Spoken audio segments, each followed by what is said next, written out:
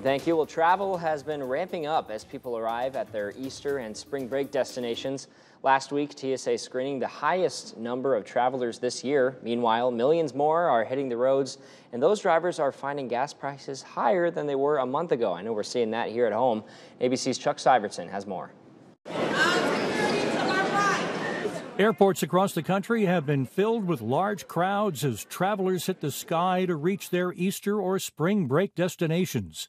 On Thursday, TSA says it screened 2.7 million passengers, the most so far this year and the largest number since the winter holiday season last year. In addition to large crowds, there have been some other issues affecting airline passengers. On Friday, a United flight from Tel Aviv to Newark was forced to make an emergency landing in Orange County, New York, due to severe turbulence. And they said the flight was pretty rough coming in to Newark, but we had multiple ambulances here from New Windsor and multiple surrounding agencies. In a statement, United saying one passenger deplaned due to a medical incident, and a few other customers were seen by medical personnel for possible motion sickness. The high travel volume is expected to continue as thousands travel to cities in the path of the upcoming total eclipse of the sun.